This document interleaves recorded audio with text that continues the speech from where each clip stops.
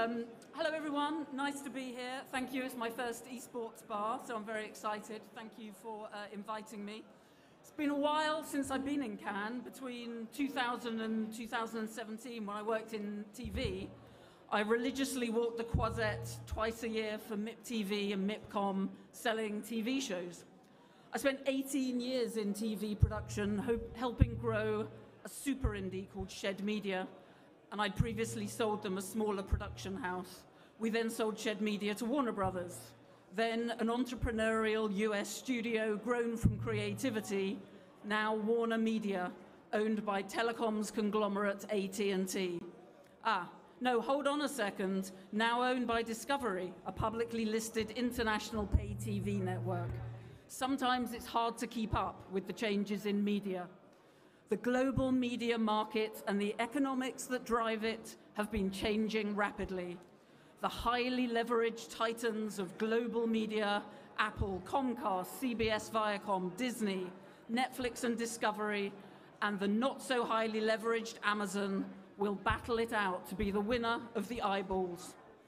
And I've watched the linear TV market, once the dominant force in Saturday night entertainment, limp to keep pace with this change.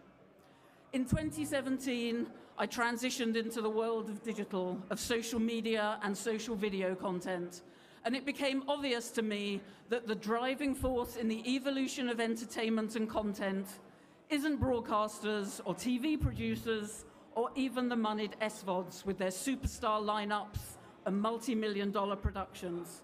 It's the audience. Content isn't king anymore. Distribution has taken the crown. Technology has enabled a generation born with smartphones in their hands to make choices at a very early age. And their choice is that their expectation is access to entertainment whenever they want it and however they want it. But the entertainment they want isn't single screen, it isn't passive, it's not a lean-back experience. The way stories are told and consumed has changed, and there is no going back. Social media studios, digital publishers, digital businesses understand their audience because their very existence depends on them. Audience is everything: engagement, interaction, appreciation, and you experience it in real time. And it's what motivates everything you do, every post, every piece of content, every comment, when you post, what you post. If something doesn't drive audience engagement, you take it down immediately. The key is understanding your audience, an audience-first approach, listening and learning. An audience-first strategy in TV is an alien concept. Traditional media creates content and exchanges it for license fees. The relationship with the consumer that gives you back knowledge and data over time is minimal. Digital businesses like to test and learn, to get better, an art and a science. This means thinking of media as a service and not just as a product, like gaming, in fact.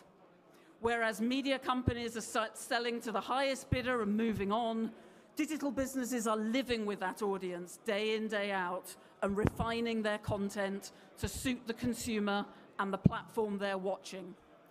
But what digital businesses have been a little bit guilty of is opportunistically monetizing those consumers in a short-term way, because digital monetization is so fluid and fast-moving. Chasing opportunistic revenue is tempting and can be rewarding, but finding sustainable revenue lines is more important in the long term. The reality is that we still live in a world of TV dollars and digital dimes. And that's why media agencies, the WPP and Omnicoms of this world, haven't quite got to grips with digital yet. It's because their interest in it is purely defensive, keeping hold of the TV dollars, and yet wanting to be seen to be dabbling in the fashionable world of digital dimes. The traditional media world has always relied much more on stable revenue streams, creating and selling intellectual property into windows which vary in value, or trading airtime. But as the demand and supply of global content has exploded, and the way content is consumed and financed has changed, those business models and the institutions that control them are now having to catch up with an audience-first or direct-to-consumer approach. They're rapidly restructuring, rethinking, and recapitalizing. Linear TV hasn't quite fallen off a cliff yet because we are an aging population. The average age of a BBC One viewer in the UK is 61, and the UK's main youth channel, E4, has an average age of 42. But linear TV is a product in decline, and broadcasters all over the world are now making a land grab for a Gen Z and Gen Alpha audience. In this regard particularly, I think old media is having to learn a lot from the new. A new in which audiences congregate in communities around niches and passion points, both passionate niches, like esports, and global consumer brands, think Friends. A new in which audiences want to be part of a conversation which social media enables.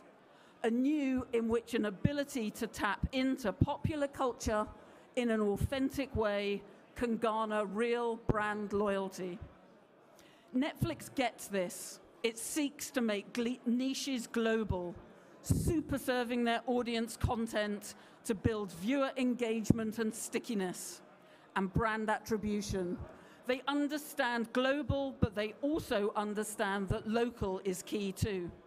Look at the breakthroughs they've made with local language programming, from Money Heist through to Squid Game, two of their biggest breakthrough hits, making niches global. 2 years ago, CEO Reed Hastings said in Netflix's shareholder letter, "Our focus is not on Disney+, Amazon or others. We compete with and lose to Fortnite more than HBO." And now Netflix turns to gaming. Some might say too late. Can we expect a platform that gives viewers a passive experience to suddenly become a conduit to gaming, the most communal and interactive of experiences? Perhaps they should have bought Discord. And of course, Amazon has been publishing games for a while now. Even Discovery CEO David Zaslav began talking about super serving passionate audiences of superfans when Discovery were making their move into golf via the PGA Tour. Again, finding passionate niches and making them global, building fandom. The language of social media is adopted by the old guard. Old media is really trying. Technology and its evolution has shaped a generation, and that generation is now the emergent consumer group driving the media economy. Content is now queen and distribution is king. But having said all this, we're still seeing massive aggregation deals in the media world built around content. But these deals are largely driven by the combined ownership of content and distribution. Some of these mega deals involve current players in the market: Warner Media and Discovery merger, Viacom and CBS, Amazon acquiring MGM, Sony Pictures buying anime distributor Crunchyroll, enabling it to funnel content from its own animation production arm, giving it the IP and the distribution infrastructure. Roku purchased $100 million of content from Quibi. Don't get me started on Quibi. If there was ever a platform that didn't understand its potential audience, asking YouTube's audience to pay for content that resonates less than the content they can get for free. And all the backers of Quibi were legacy media companies. And then other would-be new players like Hasbro buying E1 or Blackstone backing Kevin Meyer's Hello Sunshine acquisition. But what's key in all these valuations is the combination of content and IP and distribution, the duopoly. Even the music industry is interesting again now that distribution has got involved and made back catalogues available, discoverable and monetizable. Just look at UMG trading at a market cap of $55 billion, or the biggest private equity houses going big into music libraries.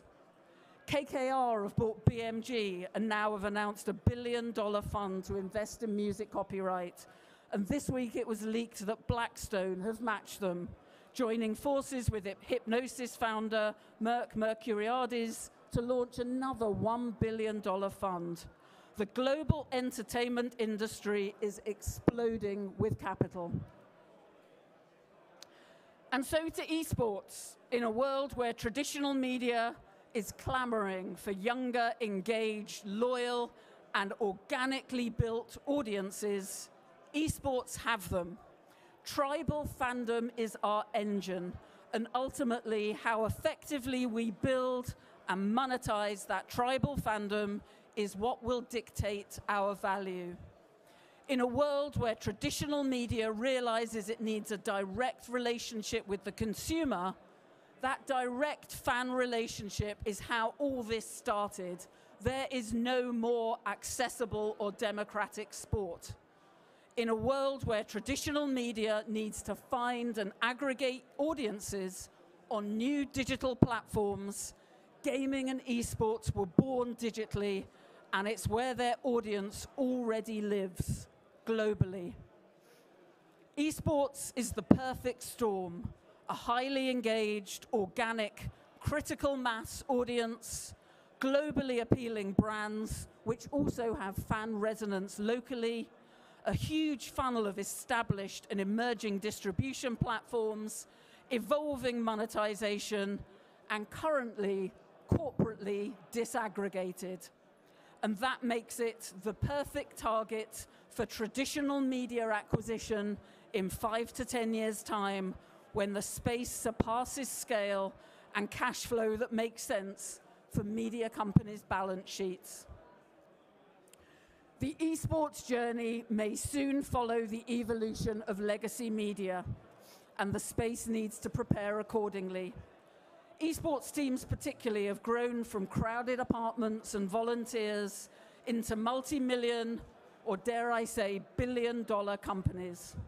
How do we level them up to ensure they're ready for the next stage? I'm no Martin Sorrell, but I've taken the liberty of putting together a list of 10 key things I learned during my years in media that I believe can be applied to the world of esports. Number 1 and 2, own the distribution and the IP. As we've already referenced, the power of distribution and ownership of IP is essential in today's media market. Owning your audience and not relying on the aggregation of third-party platforms is key. Yes, social media is the top of the funnel, but if your audience just exists on those platforms, you do not truly own them. You don't have access to their data, and you're at the whim of Facebook or Google and their rules and algorithms. At Team Liquid, we've developed and launched Liquid Plus, an owned and operated fan engagement platform, our own virtual stadium, if you will, where we own the data. We can gain insights about the audience journey, what they buy, what games they play, who are their favorite players. Not only does this help us understand and better connect with this audience, it helps us to build diversified revenue streams around that audience. In terms of intellectual property, obviously the valuable IP is currently owned by publishers, but the value of the brands of esports teams should not be underestimated. It's marketing 101. Build and protect your brand. And of course, be clever and strategic with media rights. At Liquid, we have streaming deals with Twitch and Huya, but with continued international entrance and the movement in the sports rights market towards non-exclusivity, who knows what will make sense next year or the year after that. Number 3, culture. culture eats strategy for breakfast. Peter Drucker made famous this quote, but in working with many companies that have undergone transitions, startup, growth, acquisition, integration, disposal, I found this to be very true. Culture is the part of the success formula that keeps employees motivated and clients happy. As the saying goes, people don't quit companies or leaders, they quit organizational structures and cultures. Number 4, acquisitions. Acquire with a plan and not just for revenue. Esports hasn't yet seen the rush to aggregation that is the trend in many other areas of media and entertainment. But that will come. There have been very few acquisitions other than by the listed companies like Enthusiast and GameSquare. It's partly access to cash, partly the availability of time and the skills required to assess, buy and integrate companies. But building diversified revenue streams around audience, which is what this industry ultimately requires, will either take time or an acquisition strategy. Acquire with a plan, not just for revenue. Integrate with purpose and care, and do not underestimate the time or the effort that integration will take to be successful. And beware the earnout. It's fine when you're the acquired company, but some earnouts are structured in a way that incentivizes and encourages short-term gain and are counterintuitive to a well-thought-through long-term acquisition plan. Number 5, don't be scared of process and management. People actually want to be managed, despite what they say. This is an industry that's grown up with hustle and entrepreneurship, and that's great. But as businesses grow and they're dispersed geographically, they need structure. Teams require management by leaders who are trained to manage, inspire, and lead. Number 6, audience first, fan first. Learn the lessons from TV, which has ignored and restricted audience engagement. It was only a few years ago when the US Studios' social media strategy was a takedown policy and a piracy strategy. Gaming and esports are built on enabling fandom and sharing IP. Publishers give their IP freely to platforms like Twitch, the opposite of the movie and TV studios. Our value is in audience. An organic, engaged audience is the most valuable audience you can own. Number 7, content, creativity, and collaboration. Create content that people give a damn about. Give staff the time, space, resource, and social capital to come up with creative ideas. People have ideas, not companies. Number 8, talent, talent, talent. As talent has been a huge driver of value in traditional media, so shall it be in esports. Have a strategy, be authentic to your brand, employ experts, treat talent equitably, and you will see loyalty and the resulting rewards. Try to rip talent off, and you will see the opposite. Number 9, diversify revenue streams, not your business. As I've said, it's key to build diversified revenue streams. The industry is too reliant on advertising revenue. I don't need to tell you that. But beware of diversifying your business too much. Diversifying businesses is mostly unsuccessful and mostly a bad idea for the majority of companies. There are always exceptions, Sony and Microsoft, but the number of failures by far outweigh the number of successes. So as many companies have learned the hard way, having built a successful brand in one industry is by no means a guarantee it will produce success in another. Resist the irresistible pressure to extend the equity of your brand. And number 10, diversity, equity, and inclusion. Possibly the most important of all these things is diversity. In a pursuit that can bring daily toxicity to certain groups, we need to continue to push, push, push for an industry that reflects both the demographic and the views of society as a whole, that is equitable, inclusive, and representative.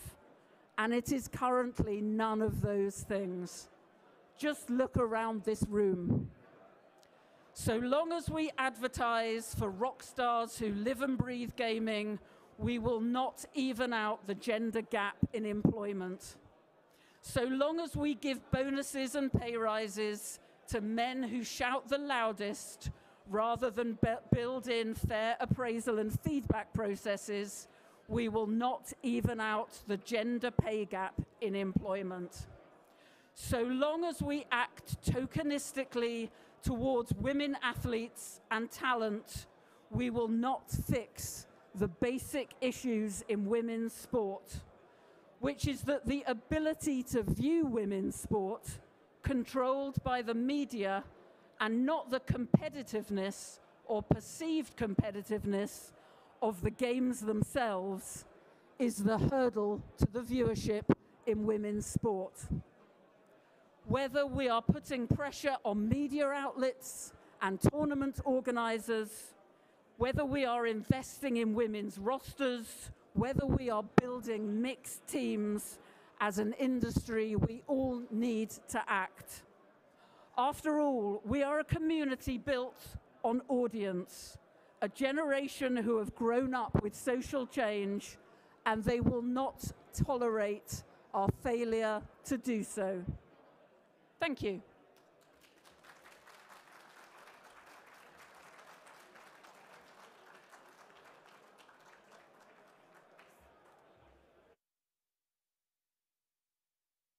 Hello.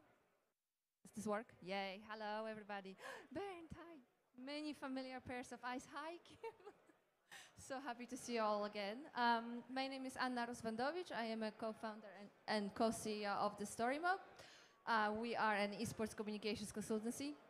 And I am here to ask Claire a few questions about her talks. I'm going to sit down and let her talk again. Hello. Hi, sorry, I spoke for a long time. I apologize. No, that's all right. I think, we don't get a chance every day to host somebody with 25 years of experience in the real world out there. So are you saying I'm old, Anna? I'm saying you're very experienced.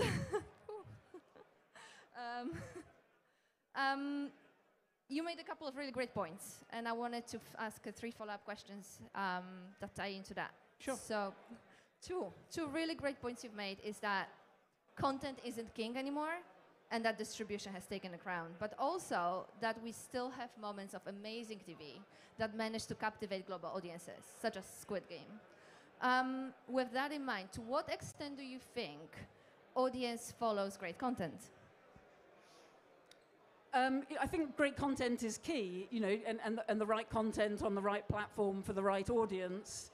And Squid Game is a great example of that, because that is, to me, a distribution play.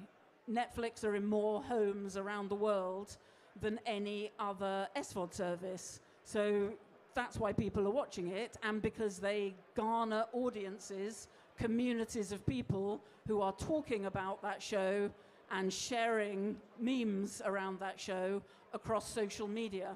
So that is it may be a great show, but it's a pure distribution play. But I also agree that creativity and great content are also key. But that to me proves the point of distribution. Absolutely, thank you. You also talked a bit about leveraging what you have to create sustainable revenue sources, and how IP and content that those in esports can and own and leverage for sustainable revenue. But that you don't think that there is huge value in copying the formula of what we see on traditional TV for esports. In your opinion, what do you think are some of examples of content and IP that could work for esports? In other words, what should team or leagues be focusing on? I think people shouldn't be chasing this idea of getting into TV production and long-form production, thinking, you know, there's gold in the hills. There's only gold in the hills if you hit on a winning formula. So if you create The Voice or if you create X Factor, then, you know, there's gold in the hills. But those shows are few and far between. The margin you make from creating a TV show is tiny. The money you make from distributing it is where most of your margin comes from, but there are very few hit shows. That said, esports is interesting because it's competitive, obviously, and most winning formulas for TV formats that have traveled internationally have been built around competition, the game show, because they're really easy to replicate internationally.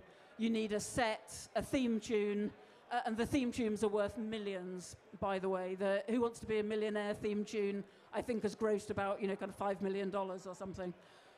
So, you know, that kind of competitive piece is a real winning formula in TV formats. But at the same time, gaming is interactive, and it's a multi-screen experience, and TV can't replicate that, which is why I worry about Netflix's gaming strategy. So nobody's done it yet with kind of interactive TV, you know, but they will. But it's just the way people consume content and you need to tell stories to that audience is very different, and it doesn't quite fit the way you tell stories in long-form TV. So I don't have an answer for you, but I do think there's something around that competitive element that could be formatable in the future. That was very insightful. Thank you. I'm also not a creative, so don't ask me creative questions. Oh, no, that scratches my next one then. We only have 3 minutes left, so I have one more question for Claire, but I invite everyone with any follow-up questions or comments to join us next to the stage. Last one. In 5 to 10 years, you've predicted that there will be a wave of organizations from traditional media as they seek to merge distribution and content. But that's in 10 years from now. So where, in your opinion, is the smart money being invested today and tomorrow? You know, a couple of things. Technology. Technology is always a good investment. Technology platforms. Ad tech, I think, is a really interesting area at the moment. You know, seamlessly, cleverly, authentically integrating advertising into sports generally, but into gaming and esports. Betting, obviously, but also direct-to-consumer. You know, how can we own that direct-to-consumer? How can you own that first-party data in a world where first-party data is suddenly really, really valuable? How can you create that experience for fans? And keep them in one place. So, you know, all those things, I guess, are built around technology, blockchain technology, you know, I think is a fascinating area in that space too. Very insightful. Thank you so much, and thank you everyone for your attention, for joining us. Claire Hungate.